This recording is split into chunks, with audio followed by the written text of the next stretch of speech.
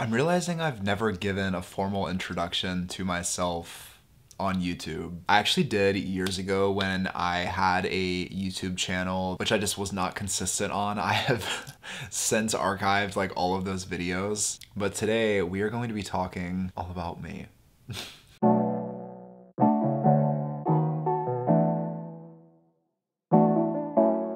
What's up? Welcome to my channel. My name is Ethan. I am a Los Angeles-based creative. On my social channels, I mostly make content about my home, as well as fragrance, my fragrance brand, personal style, beauty, kind of just like all the things in life that I think make me live a beautiful life. But today we are going to be talking about me. In order for us to really connect and have that sort of bond that I think that we need to have, you guys need to know who you're watching.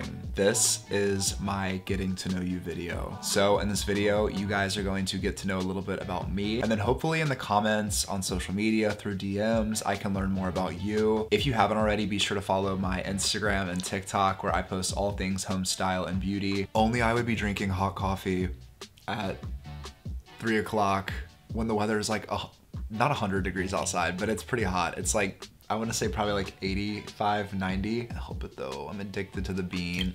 Oh, that just went all over my bedding. Things we do for YouTube videos, I guess. Speaking of which, today's video is sponsored by Parachute. Just kidding, it's not. I wish, that'd be nice. I'm gonna run and get more coffee and then we'll get started. Be right back. So question number one, what is your full name? My full name is Ethan Christian Gaskill. I used to really dislike my name, but throughout my life, I have learned to appreciate it a lot. As you can imagine, having the last name Gaskill, kids in elementary and middle school had a heyday with that, amongst many other things I was bullied for as a kid, so that's a whole other topic. But yeah, one time I was working on a set for a TV show, and I happened to bump into the director, and he was like, "Who are you?" And I was like, "Oh, I'm just one of the camera PAs." And he goes, "Oh really, what's your name?" And I was like scared. I was literally like, oh my god, am I about to get like kicked off the set, even though I was like a fully like employed like worker, like meant to be there. I was like, "My name is Ethan." And he was like, "Ethan what?" And I go, Ethan Gaskill, my name's Ethan Gaskill. And he was like, Ethan Gaskill, that's a famous name. And ever since he said that, I don't even know who this man is, to be honest with you, because like on TV, always so many different directors, and I just know he was kind of scary, but I don't know, just like something about what he said really spoke to me. So yeah, I like my name now.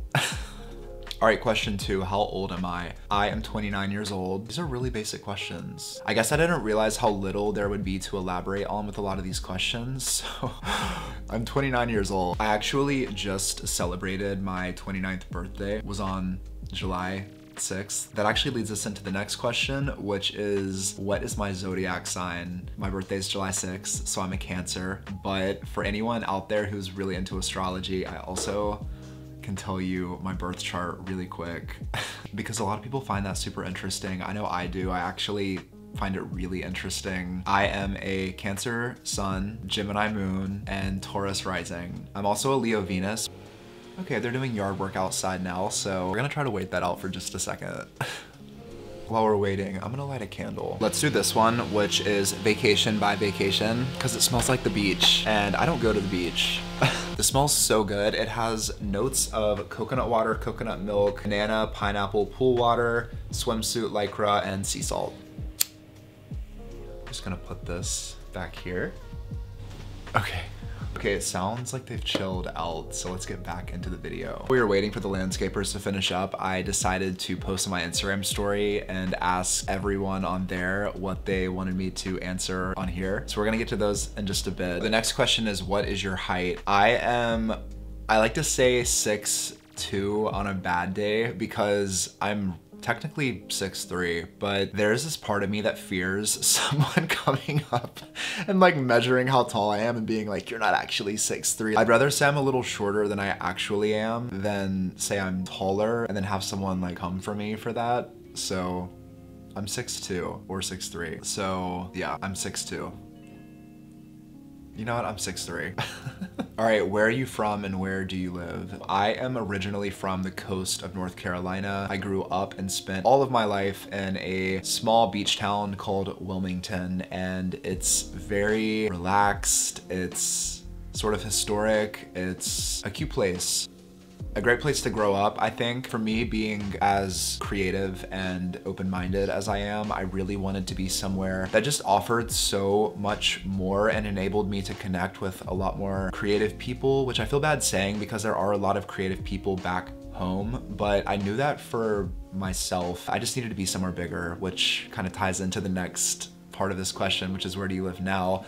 I am based in Los Angeles, California. I live dead center in central LA, which honestly is a lot. It can be really overwhelming, but you know, I knew what I signed up for. LA is a very magical place. There's a lot of opportunity here and a lot of very creative people. And honestly, Los Angeles is really beautiful. Like the architecture here, the way that you can be like in the mountains, but then see the ocean. PCH feels like something out of a movie. It's a great place to live. I don't think it's gonna be my forever home, but it's definitely a place that I will be at for as long as I am doing the work that I do now. So yeah. All right, where did you go to college and what did you major in? I went to Cape Fear Community College back in Wilmington, where I'm from. This particular community college was really well respected in terms of the film industry that we have locally where I'm from. Apparently the studios that are based in Wilmington tend to work closely with the people at the community college. The film program was like super hands-on. So because of that, they just knew that a lot of the students from the community college program were like very technically savvy. It was the most fun. It was a 2-year program, and I think so fondly back on that time because life was just so carefree. Like I got to work out at coffee shops and write really cool film scripts and produce projects. For a long time, I wanted to work in film, and specifically in the horror genre. That's like my favorite type of movies and books and all those things. Like I love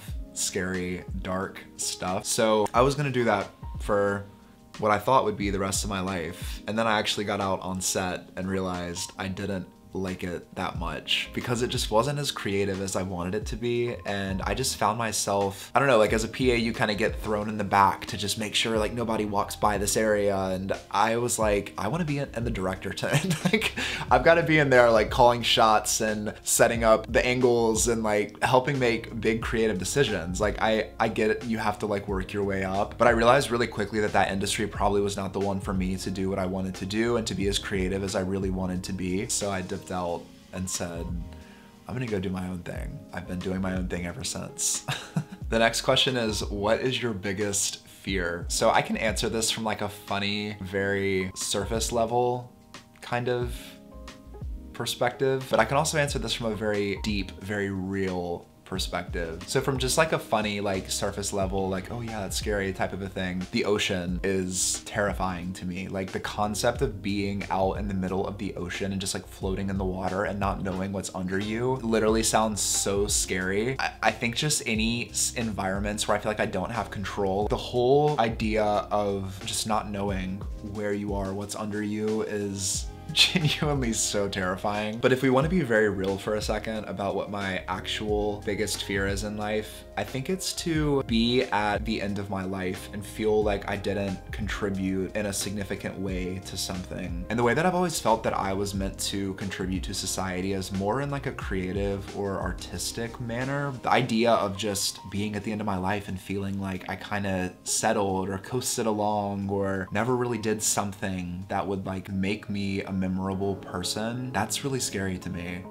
And I can go way deeper into this topic, but for the sake of keeping this lighthearted and fun, I'm not going to. I can't think of anything scarier than those two things. All right, on a much lighter note, what is your go-to coffee drink? This depends on the time of year and my mood, because I can just drink straight black coffee, iced, hot. I tend to like a hot coffee in the morning and then maybe like an iced coffee later in the day. I'm not partial to drip coffee versus espresso. I have a drip coffee machine, which I love, so I tend to drink a lot more drip coffee, which is what I'm drinking now. But yeah, just really simple coffee. I can tell you what I don't like, and that is watery coffee, and also coffee that's too milky or too sweet.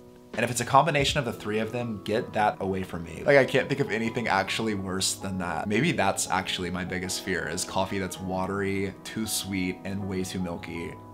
That's it. Okay, next question is, what is your favorite food? I don't really have a favorite food, to be honest. I do have a favorite cuisine, and that is Mexican. I could eat tacos or burritos or any of that type of food. Chips and really good salsa. I love homemade salsa. I can't get enough of it. Even if it just comes down to like some good rice and like fajita chicken and some like sauteed onions, that is amazing. But I just the whole spectrum of Mexican food I can't get enough of. All right, next question is, what is your favorite color? My favorite color is probably green if I actually had to pick a color. I really love brown and black. I wear a lot of black, but I do love the color brown because it kind of reminds me of coffee, which is like my favorite thing. So I would say green is my favorite color, but really close to that is brown and black. Okay, what is my favorite movie? I actually made a list recently of my favorite films. I'm gonna grab that and just read it off. Like I said earlier, I do really love horror films. So most of these are kind of scary movies. Here is, oh, you can't see this. My favorite films in no particular order: The Strangers, Hereditary, I'm Thinking of Ending Things, Past Lives, Spring Breakers, Midsummer, Jennifer's Body, Bridesmaids, Mother, Her, Gone Girl, Black Swan, Kill Bill Volume 1 and 2, 30 Days of Night, the first Scream movie, Everything Everywhere All at Once, and then also The Conjuring. I'm sure there are more. Like, I love like the Star Wars series and love the Hunger Games, but thinking of more standalone films, I just really love those a lot. I am just in general much more of a movie guy over like a TV show person. If you have any good movie recommendations, definitely drop a comment and let me know. Okay, I want to answer some of these questions that have come in from Instagram, so we're gonna get into this. Okay, this person asked, what do you do for your workout routine? I love boxing, and more recently I really love hot yoga. I've always loved hot yoga, but I've just recently started picking it back up, and it's so good for your like mind and body and just strengthening like all of the smaller muscle groups, I feel like. I also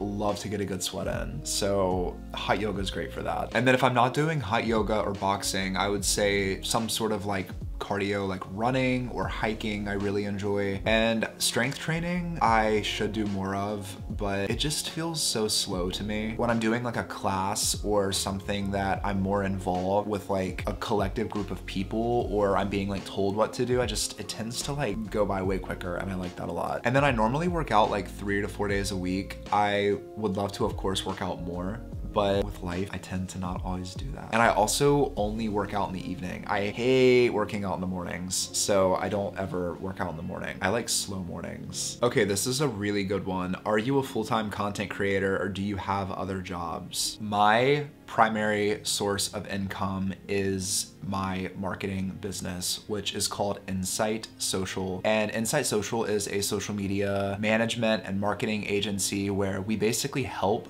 businesses that are, you know, in like the consumer space or predominantly like product-based companies. We help them market on Instagram and TikTok and create content. We actually manage all their content calendars, their captions, influencer relations, and like all those different things. And I have been doing that business now for going on 6 years, which is kind of crazy. Time has really flown. But that company has been really life-changing for me because it's allowed me to work with really cool businesses, meet really amazing people. It's taught me everything I need to know about the marketing space, the influencer space, but specifically like from a brand perspective, like how they look at influencers and creators. And also through my marketing company, I've been able to completely self-fund my fragrance brand, which is called Elsewhere. I will attach a screenshot of it right here. If you guys don't know, Elsewhere is my fragrance brand. It is my passion project. It's not even a year old yet. Basically, we make home fragrances, and of course, eventually we'll make personal fragrances. It's essentially a project of mine that just came out of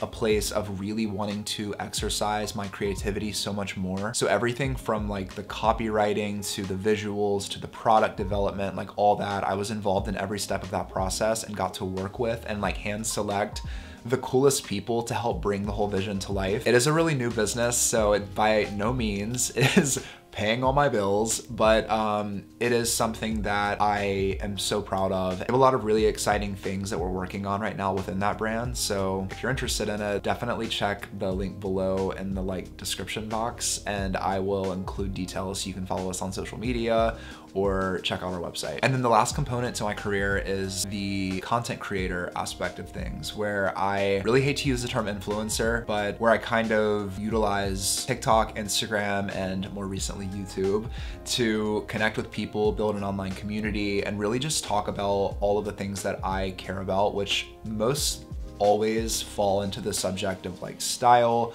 home, or beauty. I really just love the work that I do with this because it kind of allows me to be expressive and showcase all the things that I really love and am passionate about, and connect with you guys who watch the content and are also really interested in those things. So my work in relation to being a content creator is relatively new for me. In terms of doing it as a paid thing, I have not really been doing brand deals for a majority of the time that I've been posting. It's only as of 3 months ago I started doing brand deals, and I'm trying to be pretty selective with who I work with and the work that I take on, because you of course want to make sure that it's a good fit and the brands that you work with align with your values. And so it's kind of one of those things that, you want to make money from it, but you also want it to make sense and be authentic to you. So yeah, and I also just signed with Wilhelmina, with their social media division of Wilhelmina, which is called Willy Social.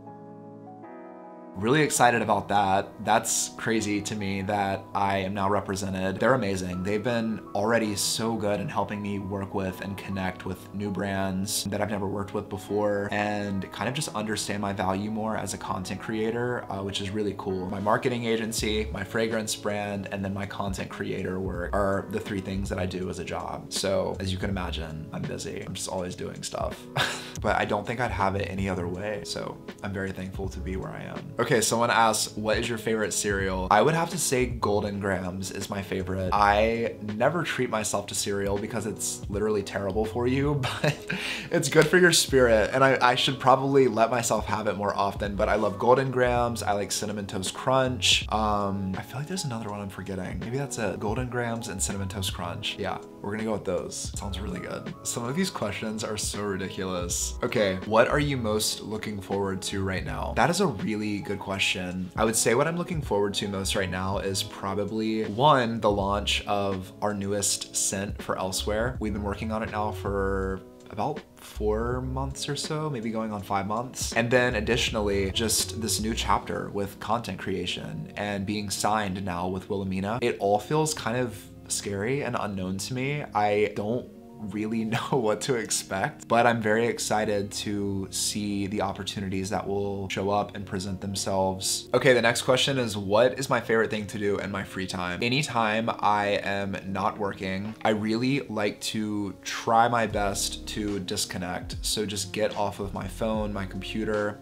If I can grab a book or be outside, or maybe take time to go on a hike or connect with nature in some way, I really love to do that. And honestly, it wasn't until I moved to Los Angeles that I felt this desire to really unplug. I think just being here, I don't know if it's the nature of how my work has evolved or the city itself, but there is this kind of calling for me to really pull back. I love going to the farmer's market. I like going on walks. My roommate and I will go on walks sometimes to the Grove, which is up the street from us, and we'll go see a movie. And it's kind of fun to walk there, go see the movie, and then walk back. Yeah, I think really just connect with nature, connect with friends, or at minimum, just connect with myself. It kind of just depends on where I am in that period of free time. Sometimes when I'm at the house, I'll just rearrange everything just to see how it looks. I think in my free time, I also really love to be creative and to go out and get inspired. So that's a thing that I do too. Sometimes I'll go to the bookstore and just look at really beautiful coffee table books. I love to go to cafes and just sit and enjoy coffee and people watch. Basically, just take it easy. Okay. This is good. This is a question you don't like getting asked. I honestly feel like I'm a pretty open book in most cases. There aren't too many questions that I don't like or try to avoid answering. I would say that in terms of personal relationship things, I don't love being super open about my romantic life, if that makes sense. Like, I'm not opposed to it. I'm just kind of, I don't know, I feel like some things need to be kept private. And so maybe when it comes to like my love life, I'm a little more closed off, I think. When it comes to like past relationships I've been in and that kind of thing, I'm not opposed to talking about those experiences. But in terms of like really intimate details, I'm not the person to share about that. I just feel like some things need to be kept private. So next question. Okay, a question someone asked is, what is your type? I, from a visual perspective, feel a little, maybe that's a question I don't like being asked, is like I don't like being asked what my type is from a visual perspective, because then I feel like I'm excluding people or like potentially hurting people's feelings. I'll do my best to answer. I really love brown hair. I like curly hair. I like people who have a very effortless style about them. It's not that I don't want my partner to put work into the way that they look, but I really do like people who just kind of look like they just woke up like this, if that makes sense. And maybe that's just because I'm not one of those people. Like, I tend to put more work into myself or feel like I have to show up a little bit more for myself, where I'm like, oh, I want my partner to be kind of a bit more effortless and easy and like carefree. From a personality perspective, I can definitely answer that. So I really love someone who is consistent, of course loyal, people who have that kind of like ride or die personality where you know you can rely on them for anything, and it's like you're their person and they are your person, and there's really no questioning that. This might highlight potentially an insecurity of mine, but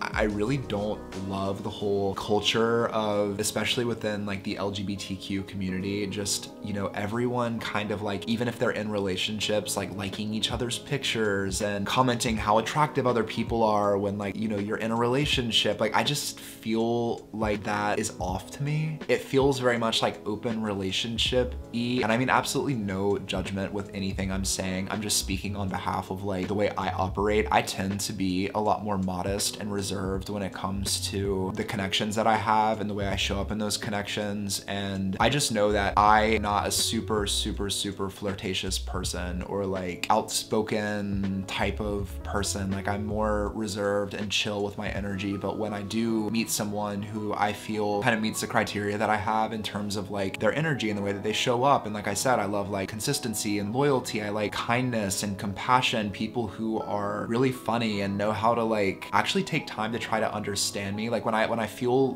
like you are that type of person and I can trust you, I think then it's easier for me to be like, okay, I can open up to you. I can give you affection or compliments or praise. Once again, I don't mean any judgment at all to anyone who is that way, because we all operate differently. We all need different things. We all show up for people in different ways. That's just how I'm attracted to people and the energy that I look for. Hopefully that somewhat answered your question. Okay, someone said, where did your interest for interiors come from? Or did you just need some furniture? You know, as a kid, I was always rearranging the furniture in my bedroom. I used to drive my parents crazy, I'm sure, because I would go into like the attic and pull out like old decor and furniture pieces and like put it in my room, or take things from the living room and put it in my bedroom and vice versa. I've just always been obsessed with the idea of curating anything in general. Like, I love making beautiful things, but specifically in a home space, environment's really important to me. I love being able to take a home environment and make it something that's beautiful or evokes a certain feeling. And I don't have any training at all in this, just outside of being observant and trying to kind of learn about different interior design styles and different decor elements that do speak to me, that don't speak to me. And I'm really open to letting the interest in that whole field kind of evolve as it does. I'm having a lot of fun with my apartment here in LA. It's a really beautiful space, figuring out for myself what I do and don't like. It's kind of fun to document that. Okay, the last question I love, it's, is there something that you struggle with and how do you work through it? I'm assuming this is kind of in reference to maybe like an insecurity or something of that nature. While I have quite a few things that I do work through and deal with on a daily basis relating to my insecurities, one that I really want to talk about is body image as a man. I don't think many people speak up on this, and maybe it's because maybe men don't have body image issues as much, or if they do, they just aren't as vocal about it. Even me talking about it right now, I'm a little like, oh, what do I say? This is like really awkward. I have dealt with, I would say, body dysmorphia or a form of it my entire life. I think that just part of that comes from a place of growing up in an environment where you feel not accepted. And of course, bullying comes into play with that. And by the way, I'm not referring necessarily to like my family or anything, more just like the South in general. But I've always had sort of a very weird relationship with my physical body, how hard it is for me to find clothing that I think fits me right and flatters me. Of course, comparing myself to other people, and maybe from an outside perspective, there are people who would argue that my body's fine and that there's nothing wrong with it. And while I do appreciate that and I've learned to love my body a lot, there's also been a really long journey of trying to be at peace with the way my body is and the way I see it. And you know, I'm still working through this every day, having confidence in my appearance. And to be honest, like this whole journey of social media has really challenged me a lot. Being on camera and seeing my face and my body can be really tricky, and it's easy to like pick yourself apart and overanalyze everything. But the more I've done it, the more comfortable I've been with seeing myself. And I think that's a big part of it, is that like we don't see ourselves in the same way that many other people do. We have like a specific perception of how we think we should be or should look. The more that I've seen myself on camera and the more that I've actively just looked at myself in the mirror and been like, you look good today. The outfit's great. It fits you nicely. Go out and be in the world and just be yourself, because that's what people really are gonna look to you for like, are you showing up in like a whole and complete and present way? I think in the past, I've also placed so much importance on physical image, and it's like most people you come into contact with, yeah, like they are gonna acknowledge the way you look physically, but like they're really trying to just connect with you because your spirit and your talents and your energy is like intrinsically unique. I think something that's really helped me is pulling the focus away from the importance of my body or my face or my physical appearance being a certain way. Yes, I take care of myself. I'm gonna try to do my best within my control, but like, honestly, I look the way I look, and that's what the world is getting. I have honestly found in many cases, like I am my own worst critic. Like most of the negative perceptions of my physical appearance really have come from my brain more than even my external environment. Like, yes, I was bullied when I was younger about certain things. Like I was bullied a few times about my nose, and I remember one time in middle school, this guy told me that I had a girl face, which honestly, now that I'm older and I've grown into it, thank you, I will accept that. Looking back, I kind of think he was just trying to call me pretty. I don't know. Thank you, I guess. I would just say my advice is like, take physical appearance off the pedestal. You have so much more to offer than that. Next piece of advice is your body and your face are what they are until you change them. If you want to get cosmetic surgery or something, I'm a huge proponent of that. If that's something you want to do or you feel will make you happier, do what you got to do. But until then, just try to be at peace with what you've got. And as long as you are taking care of yourself and trying to do what's healthy for you, that's what's most important. If you're working within your means and you are showing up for yourself, then just like try to be at peace with that. And then the third thing is, when you have negative thoughts arise, try to like take a minute to pause and just really digest what you just thought about or said about yourself, and question whether or not it's actually true, because most of the time it's not true and it's just a thought, and you are not your thoughts. You are the awareness of your thoughts. You know, every little thing that goes through your head does not actually define you, and everything that's going through your mind is definitely not what's going through every other person's mind. No matter who you are, what your circumstances are, what you look like, where you come from, we really are beautiful in our own way because we are unique entirely. Once I, Ethan, am done here on earth, there will never be another one of me. There will never be another one of you. We need to show up and own that a little bit more. Like, that's kind of amazing when you actually digest that and think about it. I'm just giving you guys the pep talk that I try to give myself on a daily basis. and hopefully it's helpful to you. This has been such a fun video. I feel like I got a lot more raw and vulnerable throughout the video, and I really hope that you guys enjoyed it and enjoyed learning a bit more about me. I would love to learn a bit more about you, so drop a comment and let me know something about you. If you haven't already, please be sure to subscribe to my channel and like this video if you want to show me some love. It definitely helps me out. I've had so much fun with this and can't wait to see you guys on the next video. Bye.